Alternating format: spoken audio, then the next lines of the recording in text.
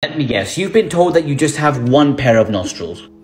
You have two sets of nostrils. I'm going to share with you a secret body hack to use these to boost your sense of taste. First of all, you should know that your sense of taste is not really because of your tongue. In fact, you could get rid of your tongue and you'd still be able to taste most of what you eat. That's because your sense of smell accounts for 80% of the perception of flavor. Here's the fun bit. Obviously, you've got the external nostrils that you can see, and you've got a second internal set at the back of the mouth that leads up to the nasal passages. It's located here, and it's called the posterior nares. As you chew, some of the airborne molecules wafting around your mouth pass through this internal nose, and then your brain processes the odors of what you're eating. Boost your taste by holding the food in your mouth for a bit longer. Breathe out through your nose so all the aromas travel through your inner nostril.